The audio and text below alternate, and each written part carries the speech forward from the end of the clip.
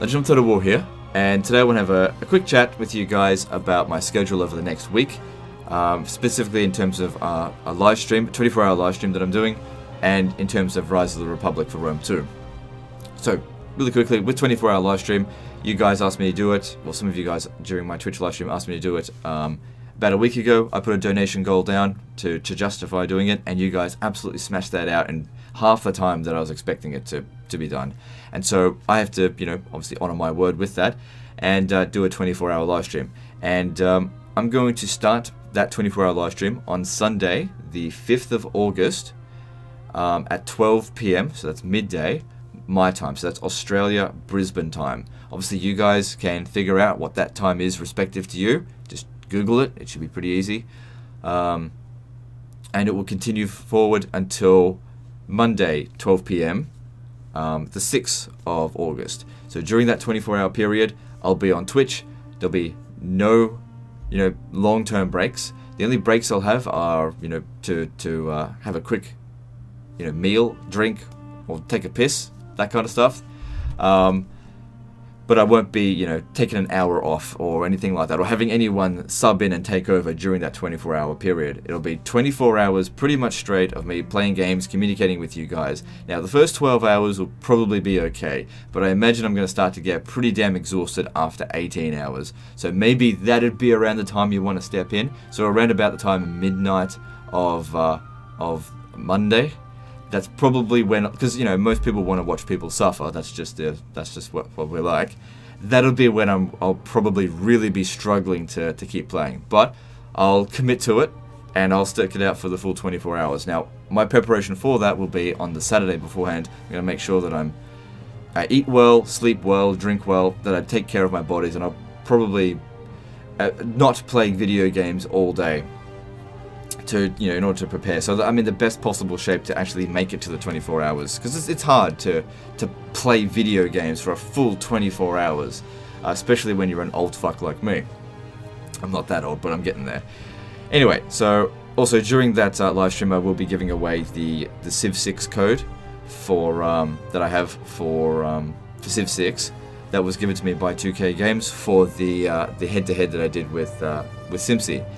Okay, so the next thing I want to talk about is Rise of the Republic for Rome 2. So this is more of a manage your expectations explanation with this.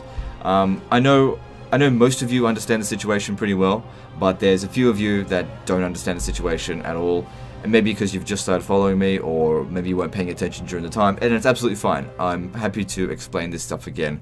But basically, I've been getting a lot of messages from people asking me, am I going to cover it? Why aren't I talking about it? Am I going to release videos? When am I going to release videos on Rise of the Republic? So something you need to understand is that I'm actually blacklisted from Creative Assembly due to the stuff that went down during Thrones of Britannia. I did not play ball with them very well during that. I don't regret any of the things I said about it, because it turned out to not be a very good Total War game, and I was basically the only one that called them out on it. But anyway, it doesn't matter. But when it comes to it, don't expect me to be covering this at the same time as the other Total War YouTubers. Most of them, I believe, have already got access to Rise of the Republic, and I don't know exactly when they're going to be releasing videos, but just based on my experience with CA, they're probably going to be releasing videos very soon, like in the next day or so. Now, I won't have access to it, so please don't bombard me with messages with like, why aren't you playing it? Because I won't be able to have it. I can't. It's out of my control on this. And that being said, I don't want early access. I'm absolutely fine with doing this when it comes out. I think I prefer that. My mental state has been so much better over the past month than it was the previous 6 months before that. So anyway, I will be purchasing and playing Rise of the Republic when it comes out, but I'm not going to rush content out, which means it might be a day or two before you actually see a Let's Play of it on this channel. And the reason for that is that, again, I'm trying to learn from my experiences and the mistakes I've made in the past. Specifically, that I can draw attention to is the Dark Elf campaign for Mortal Empires, where I was only given about an hour to play around with it before I was able to release videos, and therefore I rushed the content, I was frustrated, and I released bad content. I don't want to release bad content anymore. I don't want to release content where I'm pissy all the time. Obviously, I get pissy pretty quickly, but at least at the start, let's try and start it in a good mood. So I often consider my Dark Elf campaign that I did for Mortal Empires to be a classic example of where I fucked up. And so I want to avoid doing that. So probably expect a Rise of the Republic Let's Play around 11th or 12th of August, okay? If you want to see if it's any good before then, obviously check out some of the other YouTubers. I think checking out Jackie Fish, maybe Lionheart will get it. I don't know because he's on holiday at the moment. Those are sort of like the two campaign guys that I think you can trust. Look, I don't know exactly who's got it, but really any of the Total War YouTubers are trustworthy. There's really no Total War YouTuber that I can say, yeah, don't follow this guy. This guy's scum. Everyone, I've always said that everyone in the Total War community, in terms of the YouTube side of things, has always been very good. So you can trust any of the other ones, I think. You know, everyone's going to have their own personal preferences. Now, in addition to that, you know, what to expect out of my campaign for Rise of the Republic. Again, I want people to manage their expectations. This is not going to be an epic playthrough of Rise of the Republic. Because I understand Rome 2, and I recently played the Ancestral update for it, and they didn't fix any of the issues that I have with the game. And my issues with the game are basic mathematical ones, and it's boring for people to hear about this kind of stuff, and I understand that, which is why I don't really want to go on about it too much. And this is the point where if you don't want to hear about this, click off the video because there's nothing else after this. I want to leave this bit to last, but if you want to understand as to why I do things the way I do when I play this game, then this might give you a bit of understanding about it. First, just want to say about Rome 2, I think it's a good Total War game. I definitely don't think it's the best, and I don't think it's better than Rome 1. But I have got 2,600 hours clocked on this game, and I have had quite a bit of enjoyment playing this game. However, when I played my Marco Mani This is Total War campaign, I reached a bit of an epiphany about halfway through the campaign, which was, I think I'm done with this game.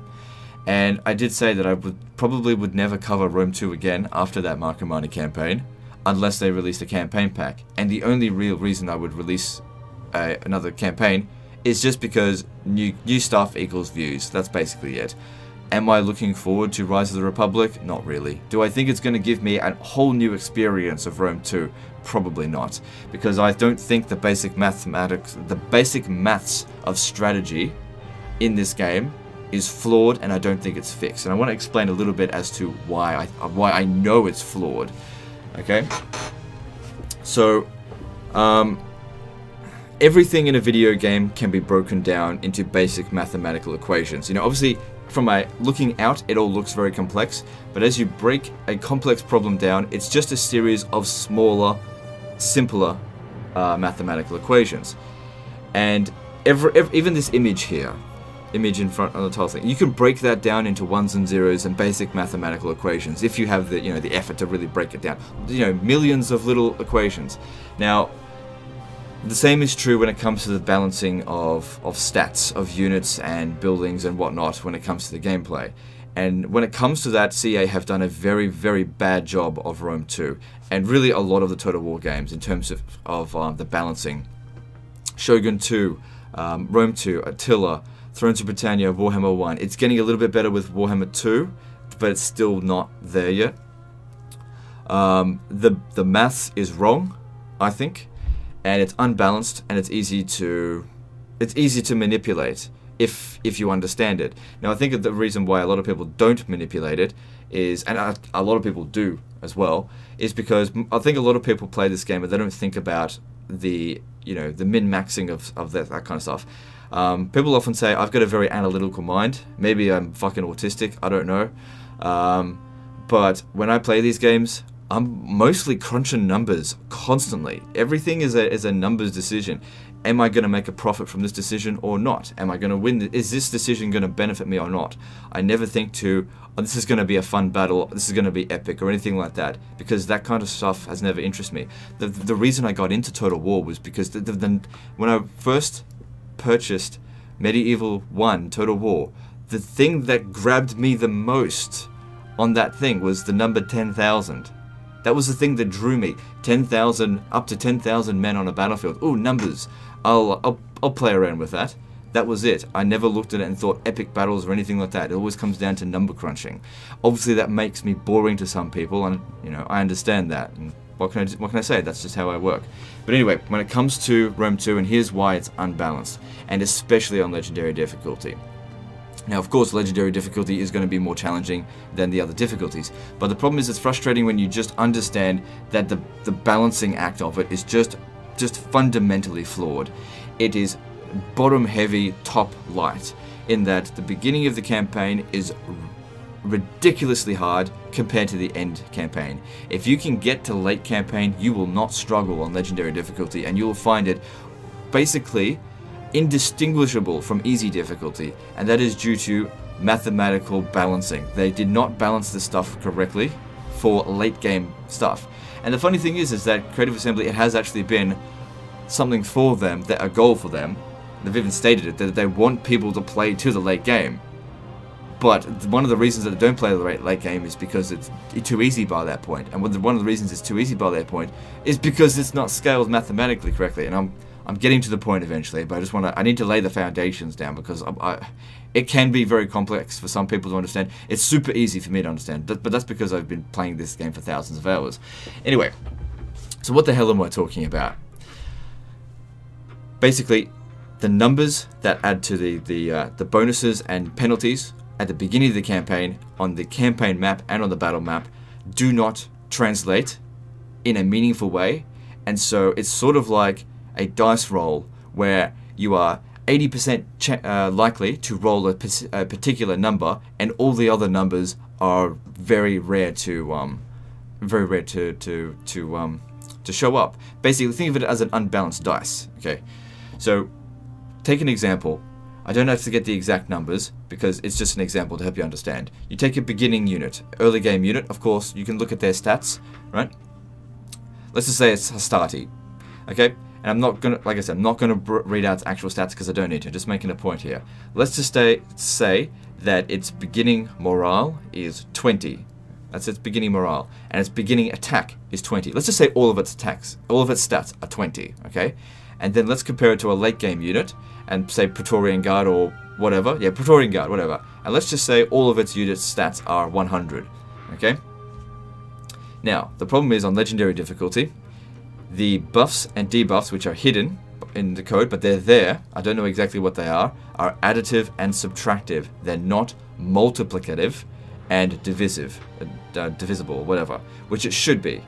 Now, I'll explain exactly why that's a problem late game and a problem early game, and why it doesn't work. Okay, so let's just talk about debuffs for our troops. You play on Legendary difficulty, you're probably going to get a morale debuff. I don't think you get an attack and defense debuff, but let's just talk about morale debuff. Now, because it's subtractive, let's just say on Legendary difficulty you have a -5 morale debuff. So your unit that has 20 morale goes down to 15. It's lost 25% of its morale because of the difficulty level, making it goddamn useless in battle. You'll notice this with trolls in Warhammer Total War. Units that have really good attack stats but are fucking garbage in morale. They don't last long in combat. Legendary difficulty, when you pile on the negative debuff, these things run away before they even get into combat sometimes, without even losing a single unit. And you can sit there going, why did that happen? Well, it's because of the unbalance. Anyway, then you look at a late game unit, right? And you look at its morale stats, and it's got -5. So it's gone from 100 to 95. So at the end game, where it should be getting more challenging, it's actually easier because your debuff is only 5%, whereas at the beginning of the game, it's 25%. That's why these Total War games at the beginning of the game are very, very difficult. But at the end game, people are just like, there's no difficulty left. I can't tell the difference between normal difficulty. That's because the difference between normal difficulty and Legendary difficulty at the late game is nearly non-existent. It's arbitrary. Now, you take an enemy unit as well, and you take a unit with the exact same stats, 20 early game unit, 100 late game unit, and you add on buffs to them on Legendary difficulty on the battle map.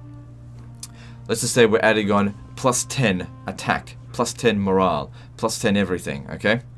Well, that unit that has 20 stats now becomes 30. You've buffed their stats by 50%. Your unit that started off with a 25% debuff is going up against a unit with a 50% buff, okay? The clash is going to be it's one-sided complete. This is a unit that's supposed to be exactly the same strength on legendary difficulty will not you'll just get rolled over. And this is why a lot of people just lose campaigns at the beginning. But here's the thing. Those buffs and debuffs don't translate on auto-resolve. And so this is why you'll see me spam a unit that has, you know, crap stats at the beginning of the campaign and just auto-resolve, because I've just wiped out that legendary difficulty debuff. And then late game unit as well, if they've got a +10 bonus, there's so very little difference between a late game unit strength and a, you know, on the enemy side and the beginner side. This is also the same thing with public order. The beginning of the game, because everything's additive or subtractive, the -10 and the -8, which doesn't really the public order debuff is different in Rome 2. I almost forget exactly what it is because it's so arbitrary. You know, just take total Attila -8. Well, as you build up the settlement, you start building on public order bonuses, and start researching stuff. That -8 becomes obsolete, becomes absolutely nothing by late game. It's really, really important at the beginning of the game, but late game is just nothing, because it's not percentage based. It's not like 20% extra buffs from, you know, debuffs from negative effects from culture or anything like that. It's additive or subtractive. That's why the beginning of the campaign is difficult and the end of the campaign is just not at all. And so because I know these things, this is why you'll see me spam, you know, Roarii at the beginning of the campaign and just roll over everything with no difficulty, because I understand the maths behind things is completely flawed. And it's the same with Rome 2, Attila, and Thrones of Britannia, which is why there's no challenge for someone like me. And the problem with that then is that most people watch a campaign and they only watch the beginning. Most people just watch the beginning, which is the most boring part, because they're watching me just number crunching, auto-resolve, auto-resolve, auto-resolve. And so I had the name Legend of Total Auto-Resolve, which, you know what, I don't have a problem with. But, you know, they don't get to see the late game where I'm using units in manually resolve, because only the late game units are viable to use in manually resolve battles. And so it's like, it doesn't translate to good content for me. So I just want people to understand that Rise of the Republic is going to be no different when it comes to this. You're going to see me auto-resolve at the beginning, and at the end of the campaign, I'm going to be fighting battles manually, because it's the same buffs and debuffs, as far as what I expect, as we've always seen. What they need to be doing is making things percentage-based, making things scale, you know. Instead of a -5 penalty, make it a 5% penalty. That way it's even across the board. I mean, obviously the late-game units are still going to be better than early-game units, but it's going to close the gap in the balancing thing. It's a basic mathematical equation that they just don't seem to care about. Anyway, that's my take on all of that. I hope you guys understood exactly what I was rambling on about. Anyway, hopefully I'll see you guys on Sunday for the 24-hour live stream, and I'll do the best I can when it comes to Rise of the Republic. But really, don't get your hopes up for it being like the best campaign that's ever been released on my channel. I'm really hoping to get the whole thing over with in 5 episodes. Anyway, that's the end of this one, and I'll see you next time, fuckers.